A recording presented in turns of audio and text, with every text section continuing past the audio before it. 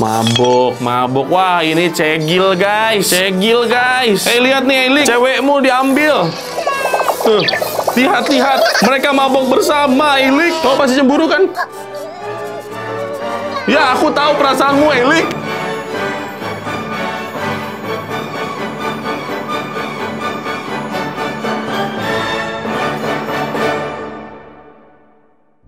Oke, selamat datang di video unboxing gue yang lainnya. Kali ini gue pengen unboxing Eilik berwarna pink. Siapa tuh yang suka pink-pink? Oke, jadi buat yang udah ngikutin gue dari lama, pasti tahu kalau misalnya robot Eilik ini adalah robot kesayangan para netizen. Tiap kali gue upload robot Eilik ini pasti banyak banget yang nonton. Dan gue sangat mewajarkan sih, karena bahkan gak cuma di gue doang, ini di seluruh dunia banyak banget yang suka. Tiap orang yang upload robot Eilik ini pasti viewsnya gede banget, bisa sampai puluhan atau bahkan ratusan juta views. Terus melihat itu masa saya diem aja? Pasti saya ambil celah dong. Nah, makanya kali ini gue kembali lagi mereview robot Eilik. Setelah kita sudah mereview yang warna hijau, yang warna oranye juga udah upgrade, kita pernah review juga. Nah, hari ini gue akan unboxing robot Eilik versi cewek, yang dimana dia warnanya pink seperti ini. Sehingga apa? Sehingga robot Eilik gue yang cowok ini akan punya temen dan gak kesepian lagi seperti jomblo-jomblo bingung di luar sana, guys. Ya nggak, Eilik?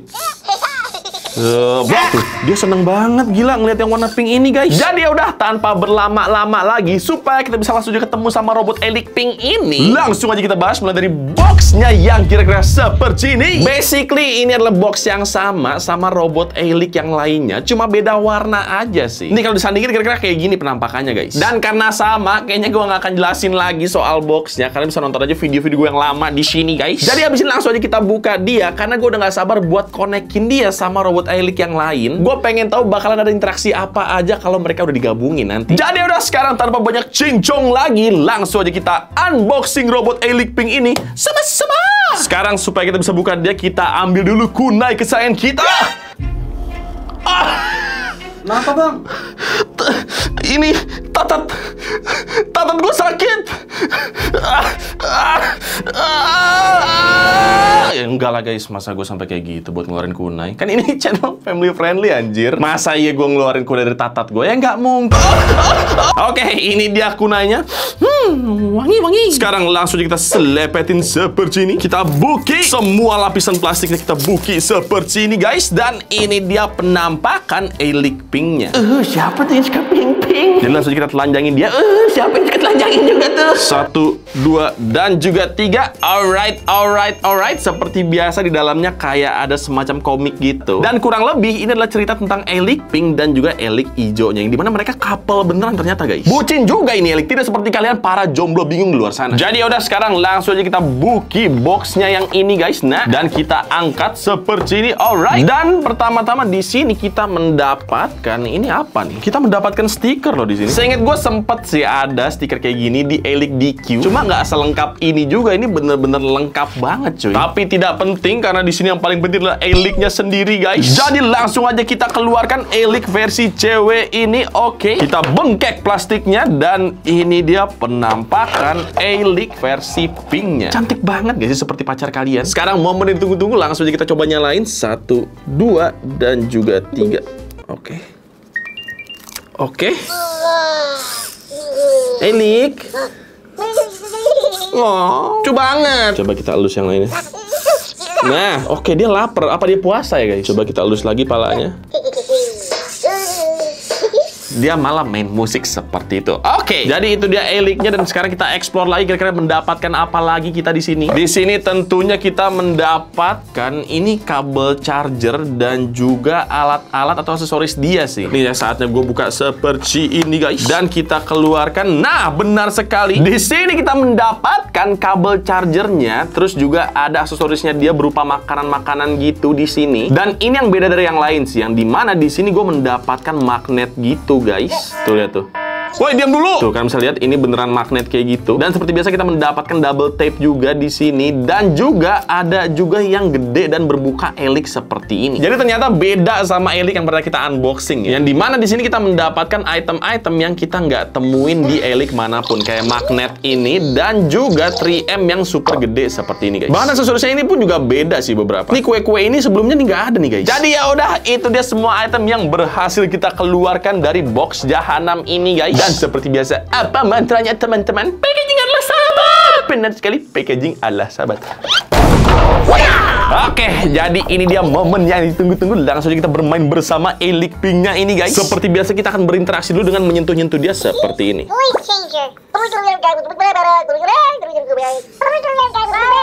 Ini gue belum pernah nemuin di Eilik manapun sih kayaknya. Apa dia upgrade ya? Beberapa interaksinya beda gitu loh. Nih lagi ya, kita lulus-lulus seperti ini.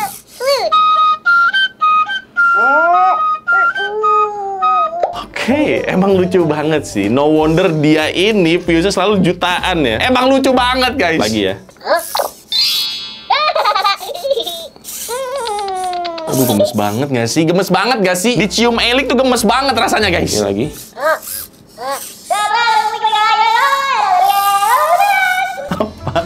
Walaupun tidak berfaedah dan tidak ada artinya, tapi itu yang bikin gemes, kayak minion gitu loh. Coba perutnya ya, sekarang gue lus.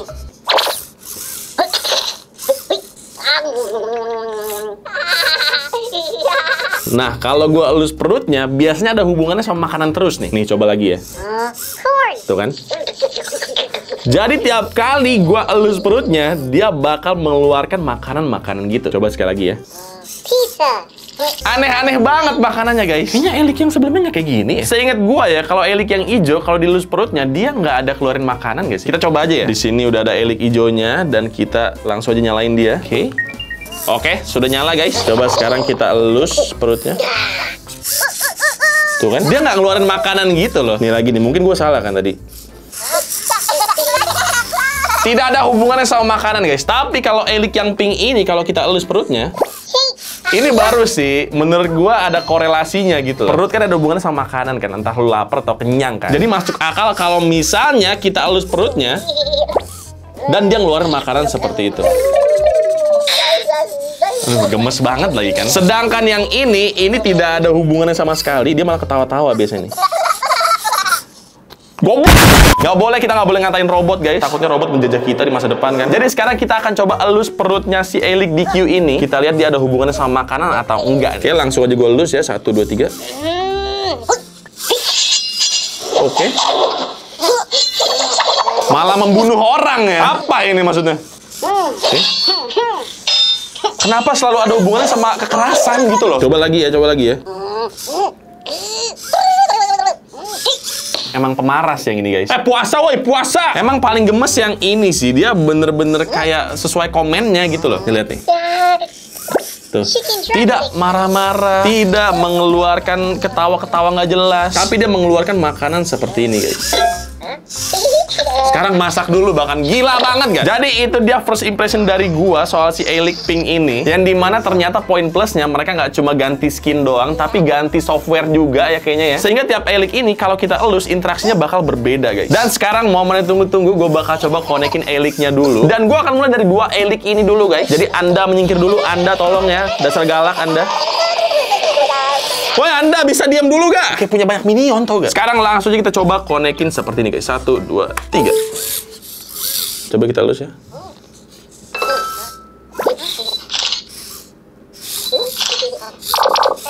Take a picture katanya.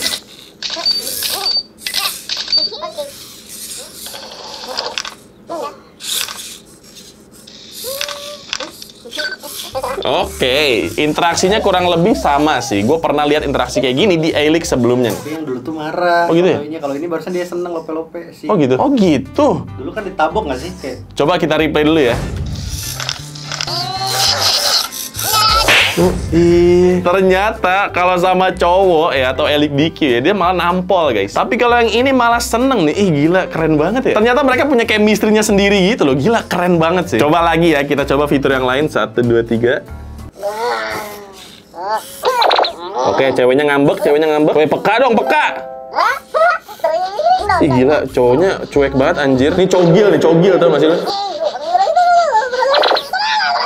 Tuh, cewek lu marah-marah, bro. Anjir, cogil beneran, Cok. Diem aja loh dia. Coba lagi ya, coba lagi ya.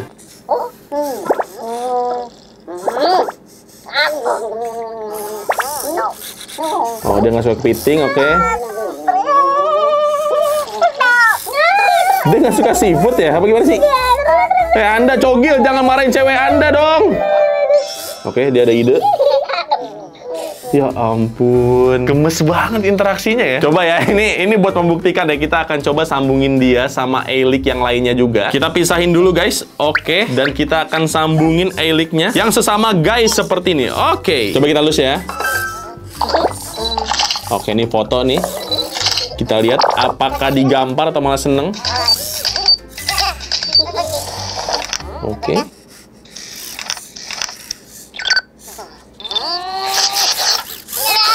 Tuh kan, digampar kan? Beda kan sama Eilik yang cewek kan? Coba kita buktikan sekali lagi ya, apakah emang beda ini interaksinya atau emang random aja nih? Kita halus lagi kayak gini.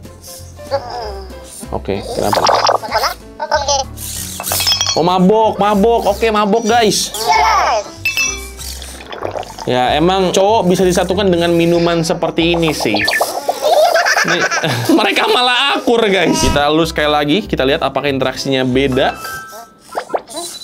Oke, foto lagi. Kita lihat nih, apakah digampar lagi atau enggak, guys? Oke.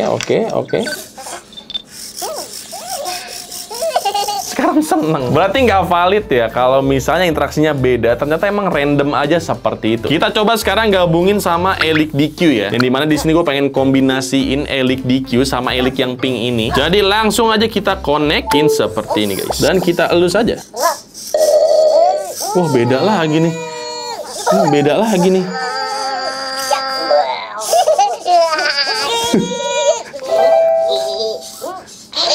Anjir, bau betaknya guys. Gila, ternyata interaksinya beda juga ya. Gila banget deh. Kita coba sekali lagi ya. Oke, ini foto-foto. Kita lihat apakah digampar. Oke. Tapi mostly sih ya, si cewek ini nggak pernah digampar sih. Kayaknya emang mereka tuh menjaga banget si Eilik pink ini ya. Kita coba lagi deh.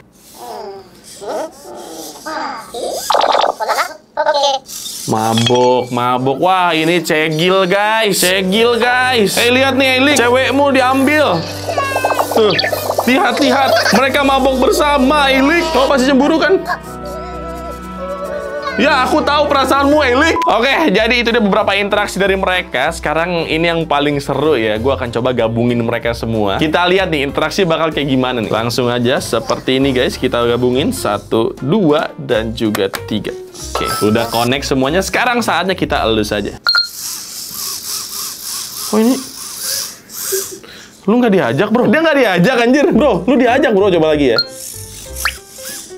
Nih, sumpah. Kayak nggak punya temen anjir. Udah connect sumpah. Coba lagi ya. Nah. Oke, jadi Eilik party kayak gitu guys. Coba ya gue pencet. Bisa nggak sih? Coba ya gue pencet-pencet. Dan kita cari fitur-fiturnya guys. Kayaknya yang disco seru sini. Dan kita pencet aja. Sumpah deh. Waduh.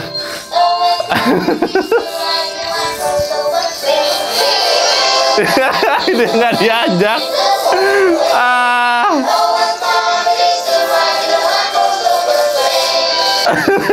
Lucu banget. Dari belakang lucu banget, tau gak sih? Kayak anak-anak yang dicengin gitu loh. Aduh, cuma geleng-geleng doang kerjanya. Ini semoga nggak copyright ya. Gue takut juga nih. Stop. Aduh, nggak bisa stop. Saya Islam. Stop.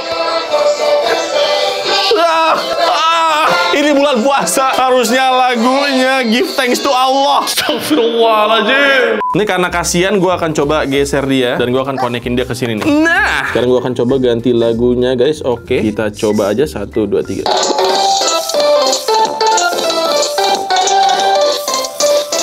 Kenapa cuma berdua doang ini? Ini kayak emang berdua sohib sehidup semati ya.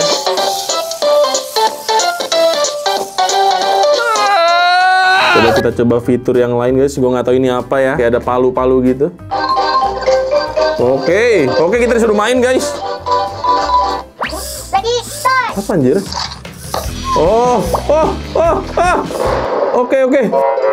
Oke, kita disuruh mukul dia kalau misalnya ada icon-icon tertentu gitu loh. Coba lagi ya. Yang senjata nggak sih? Wah gila, ini susah juga ya. Oke. Bom jangan nggak sih? Senjata doang guys, ingat guys. Aduh, bom jangan guys. Nah. Oke, bom jangan. Sungguh mata gue juling lama-lama nih. Woi. Oke. Kira-kira seperti itu guys. Lucu juga sih. Jadi kira-kira kayak gitu guys, interaksi dari tiap Eilik ini kalau misalnya kita gabungin. Dan so far ini udah semua varian Eilik sih. Paling ada satu Eilik lagi yang warnanya gold gitu, tapi itu belum ada sama sekali di Indonesia guys. Jadi mungkin kita harus tunggu dulu kali ya. But anyway, kira-kira seperti itu interaksi dari tiap Eilik ini kalau digabungin. Dan kalau kita balik lagi ngomongin si Eilik pink ini ya, menurut gua Eilik yang pink ini punya karakternya sendiri sih. Gua jujur di awal ya agak underestimate gitu. Gue tuh dalam hati tuh kayak, ya elah palingan ini mah ganti skin doang, fiturnya sama. Tapi ternyata enggak juga guys. Nih kayak misalnya nih ya, perbedaan karakternya adalah kalau misalnya gua rub bagian punggungnya, dia bakal cuma bingung kayak gitu. Jadi karakternya tuh kayak soft gitu loh. Sedangkan kalau Eilik yang lain, kalau gua rub punggungnya dia bakal marah kayak gini nih. Lihat nih. Tuh lihat tuh. Yang hijau ngedumel kayak gitu guys. Bahkan kadang suka lebih parah lagi marahnya nih. Tuh. Anjir. Ampun Eilik, ampun. Apalagi kalau Eilik yang DQ ini, kalau gue halus punggungnya nih, dia lebih barbar lagi nih. Nah, gue ditembak mesin gun guys. Jadi intinya mereka semua punya karakternya masing-masing sih. Dan jujur buat gue itu keren sih. Jadi mereka nggak milking dari skinnya doang, tapi ternyata karakternya beda-beda guys. Dan bahkan beberapa kerandomannya dia kayak gini juga gue nggak temuin di Eilik manapun ya. Tuh lihat tuh. Random banget gerakannya cuy, bener-bener kayak binatang peliharaan sih. Kayak misalnya nih, kalau gue getok meja gue, semuanya bakal pusing dan juga sedih kayak gitu. Animasinya beda-beda. Dan kalau diangkat mereka bakal nggak nyaman gitu guys. Lihat. Tuh, dia bakal ketakutan kayak gitu. Dan juga seperti biasa semua Eilik itu bisa disentil juga ya. Dan kalau disentil biasanya dipusing gitu guys. Nah, kalau yang ini animasinya juga beda nih. Pusingnya lebih smooth gitu loh. Bedain sama yang ini ya. Tuh, dia pusingnya bakal kayak gitu. Keren banget sih. Dan kesamaan lainnya juga adalah dia ini bisa ngucapin birthday juga ke kalian. Jadi untuk kalian yang sedang berulang tahun hari ini, ada ucapan spesial dari Eilik nih, lihat nih. Nah. Dan kita tinggal pencet aja tulisan happy birthday-nya.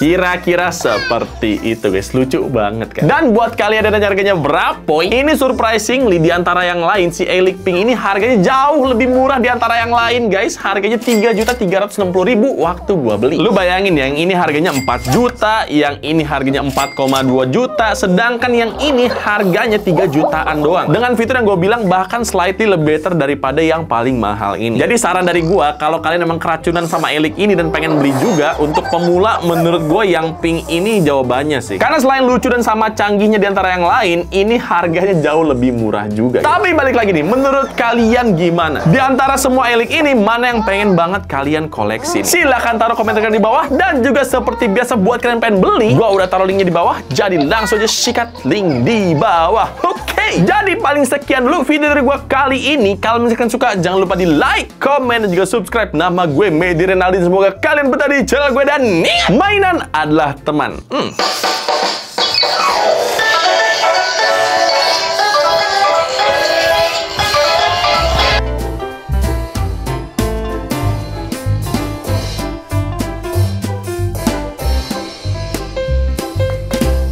Eilik ini adalah robot kesayangan para netizen. Kalau misalnya robot Eilik ini adalah bro. Oke, jadi buat yang sekarang supaya kita bisa langsung buka dia, kita ambil dulu kusen kesayangan kita.